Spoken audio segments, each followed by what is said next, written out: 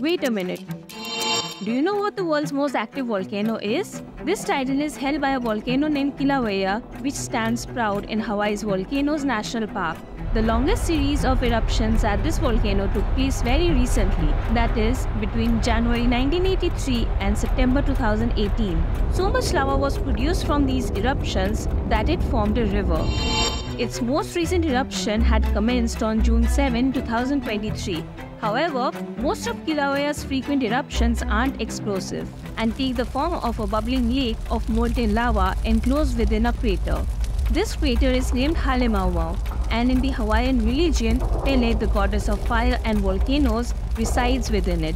Kilauea also has an illustrious neighbor, the Mauna Loa, which is the largest active volcano on land. Why don't the overachievers always stick together?